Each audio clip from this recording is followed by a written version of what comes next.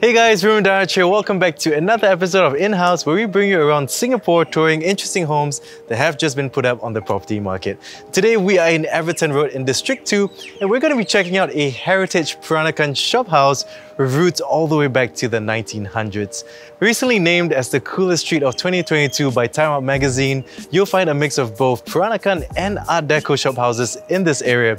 And the home we're going to be looking at today has had over $2 million worth of renovation done to it over the past 2 decades by its current owner. So specs on this house today, we've got 5 bedrooms, 4 baths spread across 6 multi-layered floors, and the total size 4,286 square feet, with the asking price starting from $6.6 million. Now if you guys are ready, let's get the show on the road.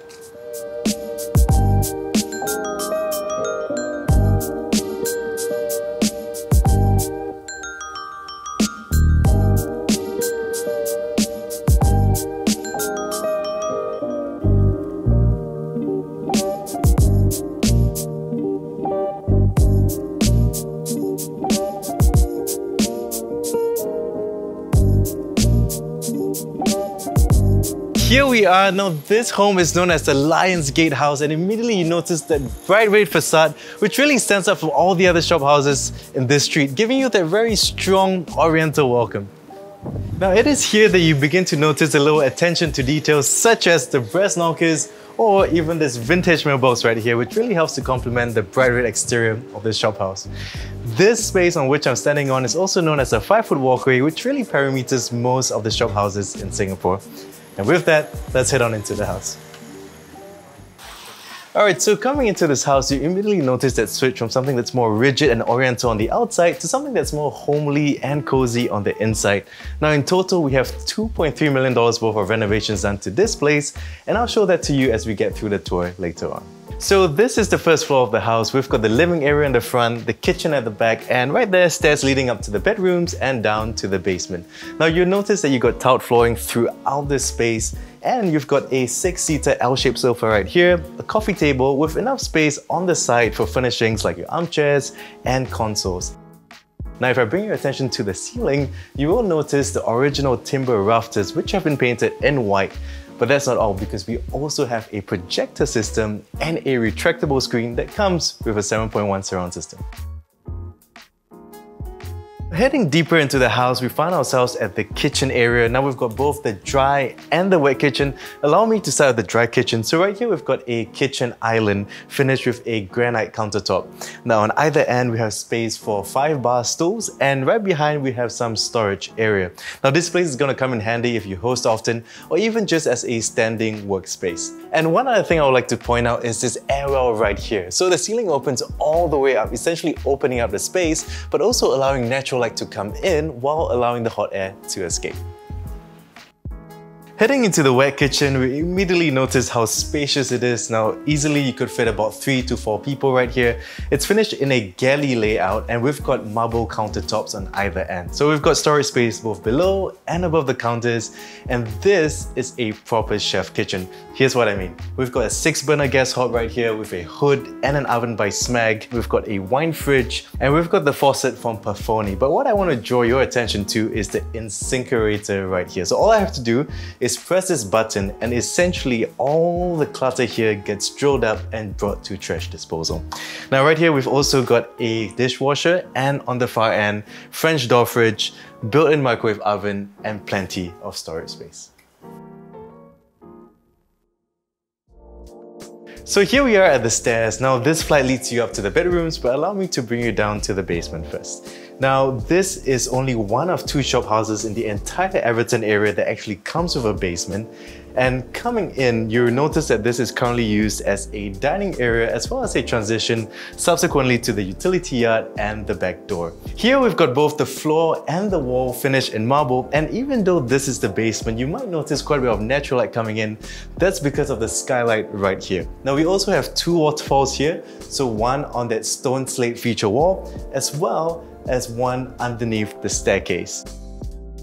And right here underneath the dining table, we actually have this entire timber decking which can be removed to facilitate for either a wading pool or a pond. Now on the opposite end, we have a hideaway sink, storage space, as well as 2 AC units. And on this end, we have the utility yard, which then leads to your back door. And one final thing to add as well is that we have the guest bath right here, and inside of which you'll find a volcanic basin all the way from Bali, as well as your heritage Peranakan window frames. Let's head up to the bedrooms. Coming up the stairs, I can really appreciate how we've got tempered glass right here, which covers the entire height of the timber stairs. Now, not only does it serve as a precaution for falling objects, it also helps to allow natural light to flood this entire stairwell. One other thing as well is the lack of rises between the steps helps to open up the space, making it seem a lot less claustrophobic. But first things first, we've got this door frame right here, and no, it's not actually wooden, it's UPVC, a type of composite that's incredibly durable. Now this thing right here was installed almost 20 years ago, until today barely shows any signs of wear and tear. Now it's also incredibly soundproof, and if I bring your attention to the outside space, that was the skylight that we saw earlier on. Now that space is often used as an alfresco area, and in the far end you've also got a retractable awning which helps to mitigate both your privacy and light into this space. Now heading into the first bedroom, we immediately notice how spacious it is, enough to fit a king-size bed, plenty of bedside furnishings, a loose wardrobe, as well as a study table. Now notice that all the furniture here are loose fitting, so you can easily customize this to your needs. In fact, you also have a sort of extended balcony on this end, so if you'd like to convert this place into an entertainment room with both an indoor and outdoor space, you could also do so as well. One thing you might notice is that there's plenty of natural light coming into this space, so blackout curtains are a must and they come with the home. A couple of technological implementations to highlight. The first thing is that you have universal power points throughout this house, so you don't really have to worry about leaving your adapters around the home anymore. Second thing is that you also have dimmable lighting in the bedrooms. And the final point is that you have a modem in every single room to ensure continued Wi-Fi connectivity. And through this door right here is your ensuite bath, which is finished in the same layout as the guest bath we saw earlier on. Now that being said, let's head on into the master bedroom. Heading into the master bedroom, we notice it immediately opens up into this walk-in wardrobe, which we'll check out in just a bit, but first I want to show you this main area. So you notice how spacious this place is, enough space for a console, king-size bed, sofa, study area, and even a TV console. Now you could probably furnish more things in here, but the thing that I want to point out to you is really the functional implementations of this space. So right underneath me are rock wall insulations, which actually help to keep both noise in and out of this room. Now the other thing as well is that it helps to keep cool air in, preventing it from seeping through the timber flooring. The front-facing windows of this bedroom are actually double glazed, essentially keeping noise out and making this entire bedroom completely soundproof.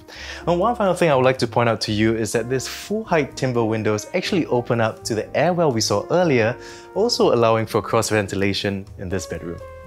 Heading into the walk-in wardrobe, we have 6 panels of closet space as well as inbuilt cabinetry with an open shelving space in the middle for you to store your beauty accessories. Now let's head into the master bath. The first thing you notice when coming into this space is really the amount of natural light you have in here, and again that's thanks to that skylight in the roof right there. Now flooring wise, it's made of granite. We've got a marble vanity top together with a his and her sink, cabinetry on either side as well as below the vanity, and over on this end we have a dedicated space for your shower area. Also note that it comes with a rain shower, as does all the baths in this house. The final thing is that we also have a dedicated space right here for your toilet, and with that, let's head on to the next bedroom.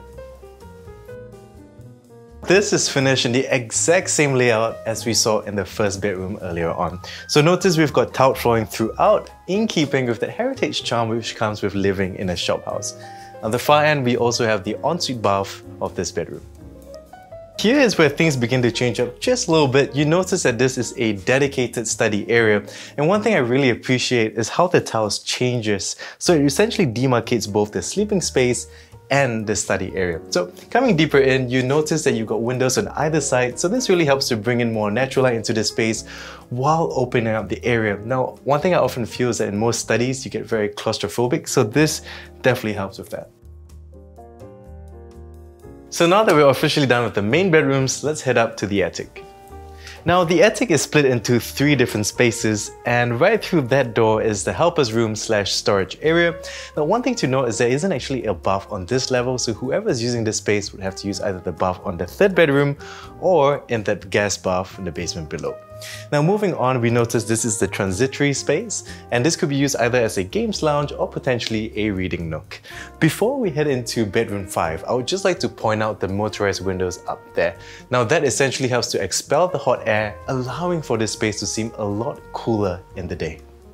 So heading into the 5th and final bedroom, we've got the same UPVC material right here, which essentially means that this room is completely soundproof.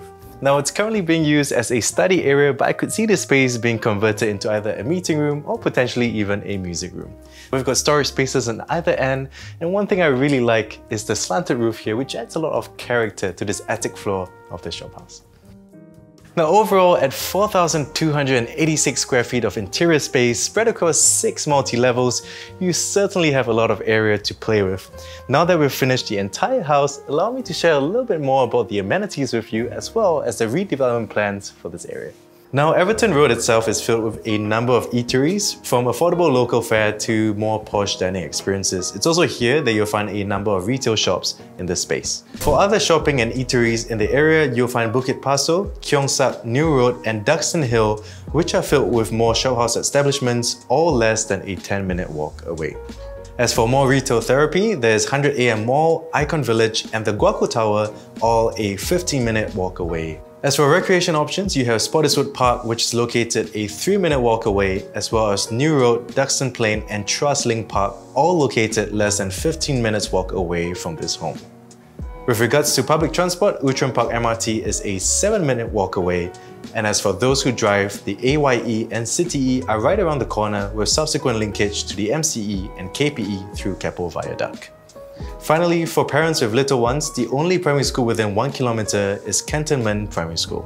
Regarding the revamp of this area, Tanjong Pagar is considered to be the gateway to the future southern waterfront, which will inject over 9,000 new homes into this space. Now, the idea is to create a live-in population in the CBD with a number of mixed-use developments that will supplement live, play and work, and to ensure that people can live closer to their workplaces. Recreational points will also be constructed in the Marina South, East and Straits Views area so as to capitalize on key water bodies and greeneries in this space. And so that officially wraps up the tour for today. Thank you so much for joining us. Now, before we leave, we'd just like to thank the listing agent NG as well as the homeowner for allowing us to tour this beautiful house today. As always, if you'd like to find out more information to this property, you can check that out in the description box below. And with that, do consider liking, subscribing, turning on that notification bell, and we'll see you guys in the next one. Bye bye.